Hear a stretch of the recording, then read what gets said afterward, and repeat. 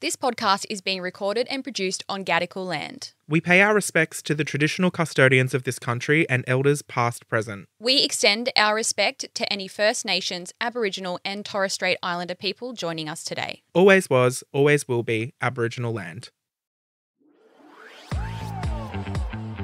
We're eating cheesecake once again today. There's not often a record we have here that we don't have a cheesecake lately or something. We've got Pizza. Dominoes, we've got cheesecakes, we've got a little birthday cake because obviously it was my birthday early this week, or last week now, but it was my birthday party on the weekend. Mm-hmm. And I thought in this Close Friends episode we could talk all about it because I love talking about myself and I love stretching out my birthday for as long as possible. This week, by the way, you would have seen, if you haven't, on my Instagram and my TikTok, I've been putting up all the content. I'm going to have a little highlight on my Instagram profile if you want to go and look at that. And then I've been doing reels all week of, like, you know, the house that we stayed at and the actual event itself and all the table decor and all the rest of that. And let me say, because, you know, early this year we spoke in a Close Friends episode, I think, about this year I just wanted quiet celebrating. I didn't want the big bash with, you know, originally we were going to do the whole rooftop party thing, invite 200 people, make it this whole show and have a big bash. And I just, first of all, it was going to be way too expensive. I thought it was absolutely ridiculous. I thought it wasn't going to be that much. And then when I did the math and actually looked into it, it was going to be like $30,000. And I went, what? That's stupid. I can't afford to do that. That's a wedding. That's a wedding. And I decided instead that the vibe at the moment for me, which is very unlike me, but the vibe is quiet. Quiet time. I just feel life's so busy. I just wanted to have a nice little quiet, you know, max 30 people, which there were 30 of us all up. I hired a venue down in Kangaroo Valley. It was called Saddle Ridge. It was absolutely beautiful. You can just type Saddle Ridge into Google and it'll come up. Hosted the event, luncheon there, had a 3-course meal, had that catered. Yeah, that was really yum, by the way. It was delicious and I was so happy with the service and everything. They brought a bartender and a waiter and a waitress and obviously had the chef there, Brooke, as well. So it was dine-in by Brooke Silk, which was recommended to me by the venue that I booked. And I'm just so glad.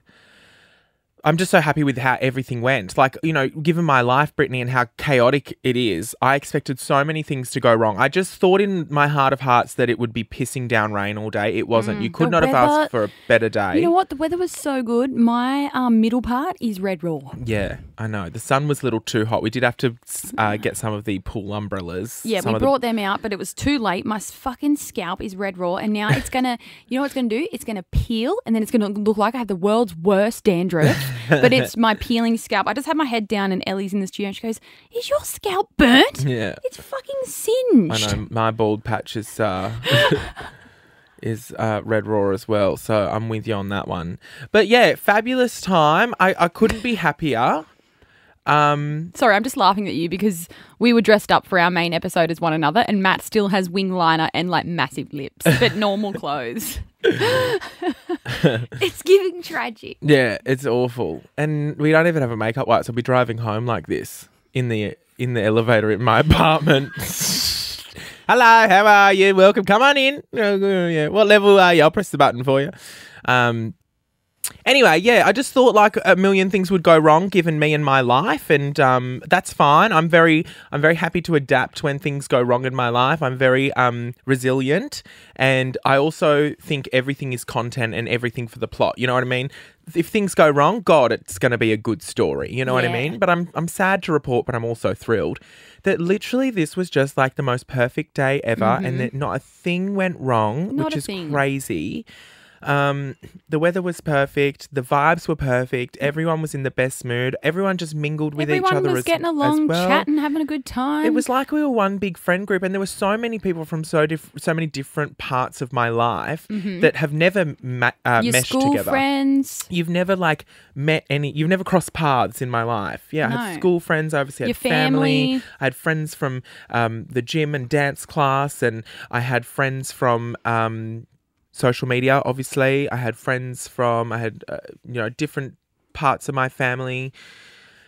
it was great. It was great. Everyone really gelled well together, and the vibes just from the get-go. I mean, the property was so stunning that as soon as everybody got in, they were just like, oh my God, what the heck is this? And straight away, everyone was just in a good mood. And I was like, yes, darling, hello, welcome. There was kangaroos hopping by. Yeah. There was no leopards. No leopards. No leopards and baby monkeys. monkeys. If you know, you know. But yeah, did you have a good time? I had the best time. It was just vibey, like just the perfect event. And I think the weather really, you know, when it's just like a fucking beautiful day, like nothing makes me happier than when the weather is good. I've realised this lately. My mood is really dependent on the weather. If it is a gloomy, yucky day, I feel like your day just isn't the same. Yeah. But like the venue that we were at, the sun was fucking shining. There was only a couple little clouds that went by every now and then.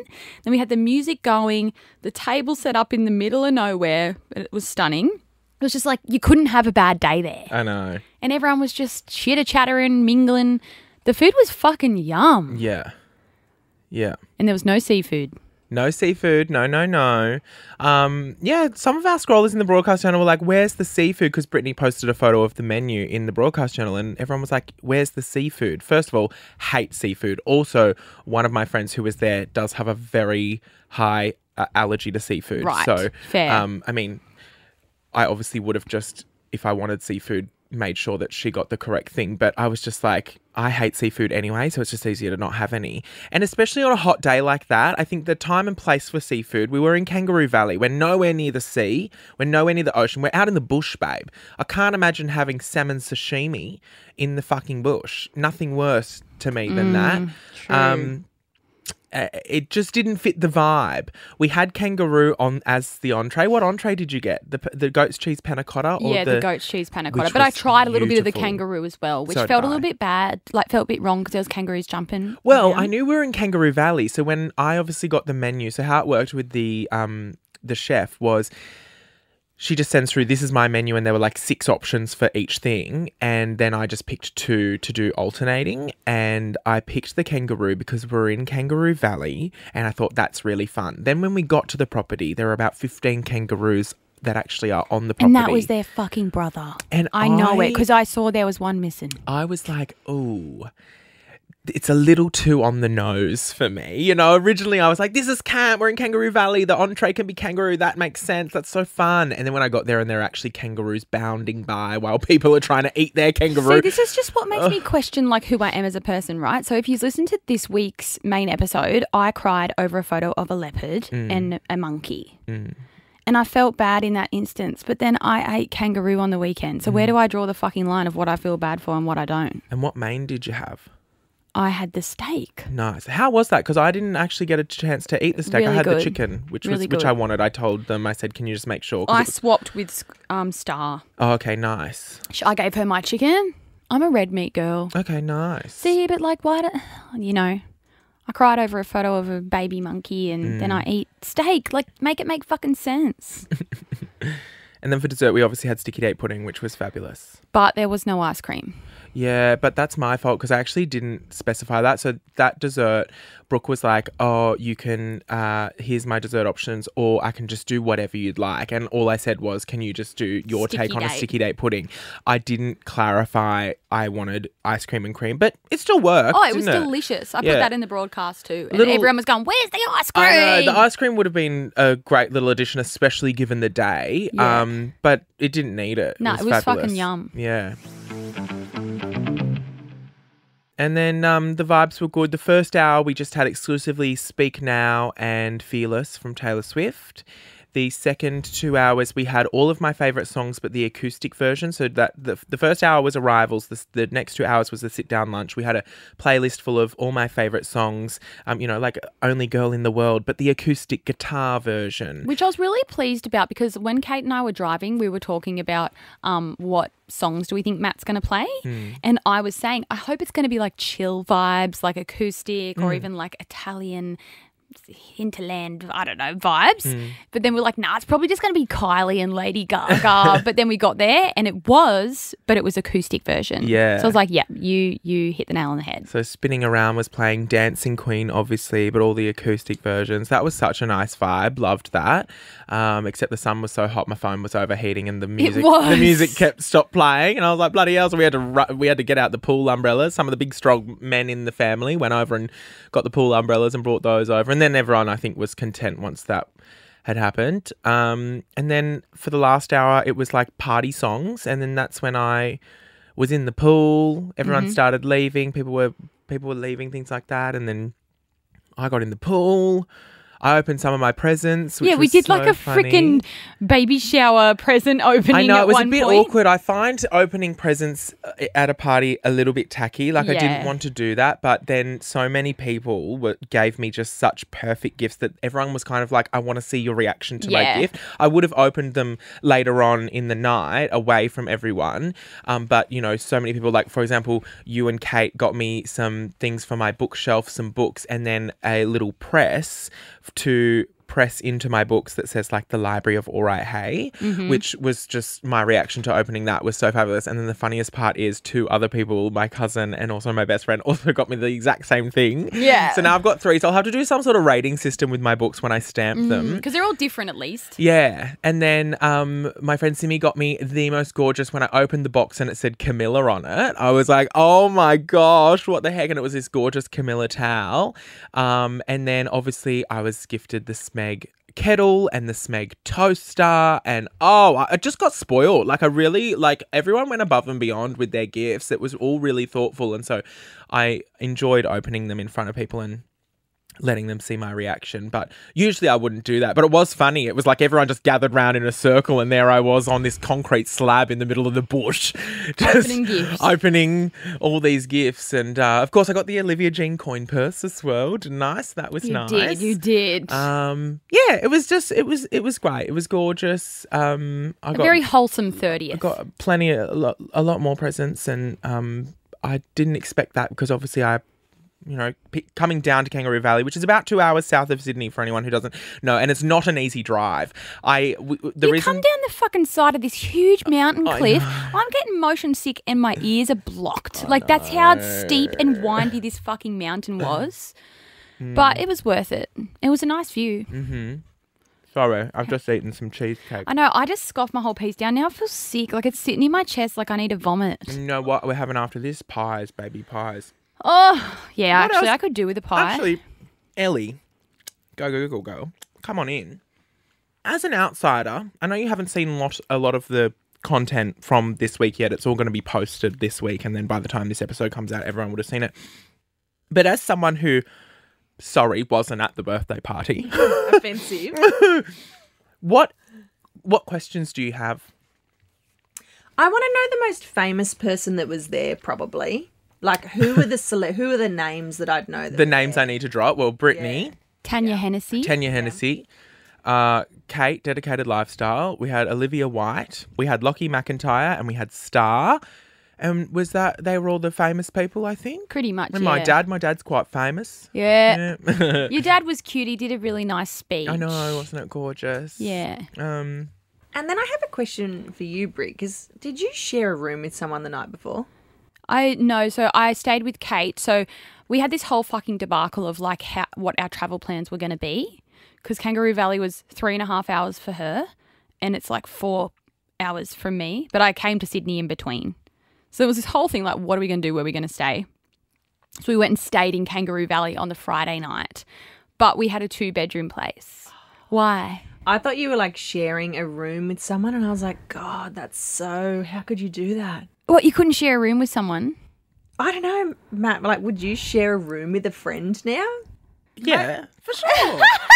I would if I had to. You're a mum though, so when you get away, you're like, I need my own space. So whereas true. I'm like, no, let's have a slumber party. Kate and I stayed in a 2-bedroom place, but for hours in the night, like I was in the room with 2 single beds and she's like, can we hang out together? And so we were just hanging out laughing in bed. It was actually really good that we did that because when we haven't seen each other for a while because everyone's just fucking busy. And so that night, Matt, like I got to Kangaroo Valley before Kate and I went to Coles before and got like all the stuff for the platter. I made a platter. Kate got there like an hour after me and we sat in the little lounge room of this thing and we didn't look at our phone for like 2 hours and we just talked. Nice. And it was like so good for both of us. Yeah. We just did like a big catch up. We vented about our life issues, our family problems. It was just fucking great vibes for us. And that's actually what I liked about the area as well, is there wasn't any reception. And there was Wi-Fi at the house, but obviously I didn't give that to every guest that came for the luncheon. But we weren't on our phones throughout the day. We weren't on our phones all day. You know, we made that fun little TikTok Domingo. reel thing, the Domingo reel, and like that was fun. It took us 5 seconds. It was literally a one take. That was our wonder, first which is take, crazy. and that was the winner. And there was just like no reception or anything, so no one was on their phones. I feel no one got bored the whole time, which is a hard thing as well. The only thing I will say is I feel I didn't spend enough time. Like I feel even with you, Britt, I mean, you stayed after the celebrations were done. You hung around for a couple hours, so I got to spend some time with you then. But I just don't feel like I spent enough time with you, Kate, Star, Lockie. Like I didn't get a chance to really like... Do you feel like I spent it in the actual time of I didn't see you all day. Yeah, I know. Even like, yeah. But that's all right. You're so being many the people, host. I'm like, oh my God, I feel like I didn't even speak to them. But you're very being the much. host. I know, I was trying to mingle with everyone, but it's just one of those things, isn't it? When you throw a party like that, you just can't get around to everyone and give everyone the time of day. But I tried my best. Have you had anybody message you offended that they weren't invited? No. Oh, that's good. No. But I think I only invited the people who should be there. I mean, there's a few other friends who I'm like, oh, maybe I could have invited them. But if they weren't there, we're not close friends in my eyes. Sorry if you think we're besties, but clearly we're not. Because I meticulously went through that list 100 times. The seating plan was the most stressful thing in the world. Oh, there were a few people who I invited who couldn't come though, sorry. I mean, I don't want to say that about everyone, but there were a few people who I invited who didn't come. But also, if you didn't come and make the effort, well, are we even friends anymore anyway? I don't know. You be the judge. I'm so petty, you know. All I asked, I just asked one thing, and a few people as well who said they couldn't come. I feel I've gone above and beyond for them in my friendship, and they just didn't give me a good enough excuse. I'm okay if you've got an excuse. If you've got a wedding on or something like that. Like 2 of my friends, Jess and Andy, they had weddings. Totally get it. Fair. Of course, that's already locked in. I'm not offended. You don't have to come, and please don't feel bad for not coming. It's not them. But there are other people who just were like, nah, sorry. And then, you know, I see what they did on the weekend and I'm like, oh, so that's what you didn't come to my birthday for. No worries then. Hope you had fun. Never speak to you again. Because I'm petty like that. I'm sorry. I put a lot of effort into my friendship. But I feel like that's you sometimes, Matt. Like I think you go above and beyond. You know, for people that maybe wouldn't do the same for you. Okay, you're saying maybe I do too much for people that wouldn't that's give what it, I'm but saying. I'm blind to it. Yes, that's what I'm saying. I agree. I feel like I have been like that my whole life. And it's either that, it's either I go above and beyond for people who don't do the same to me, or I go above and beyond and they don't see it as above and beyond. Like I feel like I do like so much. And I'm like, fuck, I'm a really fucking good friend. But to them, it's like the bare minimum. Yeah. You know what I mean? So it's funny how that works, isn't it? But anyway, everyone who was there, I absolutely love and adore. And I was very happy that everyone took the time to come out. And I just, you know, I made my little speech and You made like, 3 speeches. I did. I kept forgetting things because what the problem was, I had just written down dot points on my notes app, but because of the sun, I couldn't fucking see my phone screen. So I've stood up to give my speech and I've looked down at my phone and the sun's so bright that I can't see what I've written down. So I kept forgetting. I had people to thank and I forgot to thank them in the first speech. So I had to make a second speech to thank them. And then the third speech was just to thank the chef and the staff. Yeah. once I the think meal I was got a done. mention or 2, which I was really stoked about as well. Because I was mentioning, so for anyone who wants to know what happened in my speech, I'll let you know. I, you know, said all my achievements in the past couple years leading up to 30, because I do feel like for me, age and getting older, I really don't care about it. Like, the only thing I've noticed is that, like, my body is definitely getting older. Like, I'm like, fucking hell, I'm geriatric, love. But my attitude is not geriatric at all. Like, my attitude is like life is only just really beginning. I kind of look at my 28 and 29 years, as in, like, while I was 28 and 29, I did more things in those 2 years than I think my entire 27 years before that. You know what I mean? And I'm like, it really is only just kind of like starting, and I'm only just doing all of these fabulous things. And yes, your mention was that we won People's Choice Award for the podcast. That was the mention you got. I spoke about my protein water collab with Muscle Nation. You know, I've been doing this for how long? That's the first kind of product collab that I've ever done. All these things I just like have only just starting to do, and that makes me feel good. So the premise of my speech is I just want to let everyone know that I'm very genuinely happy with my life and like the direction my life is going and the people who are surrounding me. And I also wanted to thank everybody, not only for traveling, but it was really nice because for the people who were there, the response from every single person who was there was like, when I invited them, they were like, of course, I wouldn't miss it for the world. Like, of course I'll be there. Like, of course, like it wasn't a question to them that they wouldn't be at my birthday. And that honestly really surprised me because I do feel in my life, I've had a lot of really lackluster friendships that I've just let go on too long. And I've always been second, third, fourth priority to these people. And so for people to just go, oh my God, of course, I've already booked the accommodation. Yeah, I'll sort this out. Yep, got the babysitter. Yep, done. I was like, oh my God, wow, like these people really care a lot about me. And that was really nice. So that was the premise of my speech. Welcome to your 30s, Matt. Just wanted to let them know. Welcome to your 30s. I honestly see our 20s as you think you know what you're doing. You think you got your life sorted, doing all these things. But I reckon our 20s is honestly fuckery. Like, I think it's, you think, like, literally in your brain, in your 20s, you think you've got it all sorted out. Yeah. I thought the same. But I think it's honestly just a trial period of you still figuring out who you are. And I reckon our 30s are going to be the best years ever. And then I think 40s is going to be even better. Well, I reckon we're going to get to 40 and go, oh, 30s was a trial run. Yeah. And now we know what we're doing. And then you get to 50 and you go, I still don't know what I'm doing, but fuck it. Let's just enjoy life. But 30s is for short. like realizing like who matters, who doesn't. Like, you know, all these thoughts and feelings that you're having after your birthday.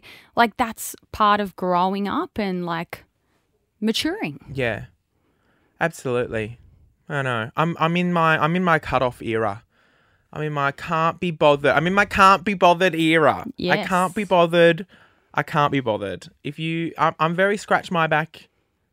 Scratch your back.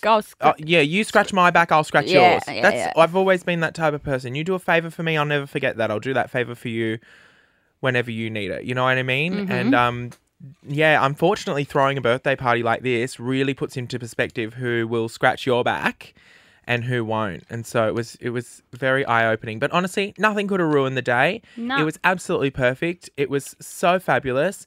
I was in this gorgeous little Billie J dress and everyone nailed the brief. We did. Even everyone the people... looked great. When you showed up, Yeah. or like when we showed up and you could see everyone just stand around in their like spring vibes outfits, Yeah. it was just giving like movie.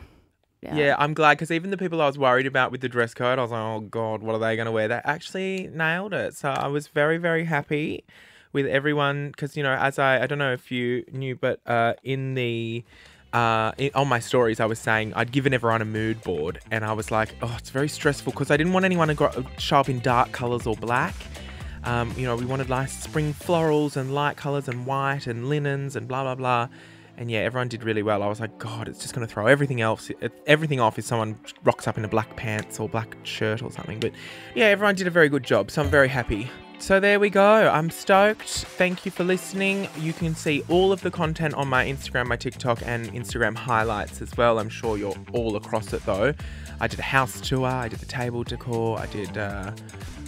what else did I do? Can't even remember. But anyway, you'll love it. So thanks for listening to this episode, Scrollers. I hope you've enjoyed joining us for Close Friends. And Brittney, we will See you next Tuesday. see you next Tuesday.